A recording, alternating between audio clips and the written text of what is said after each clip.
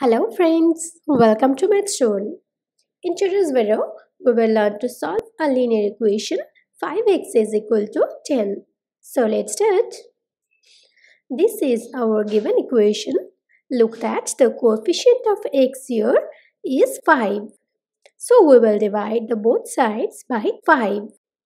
Doing so, we get 5x by 5 is equal to 10 by 5.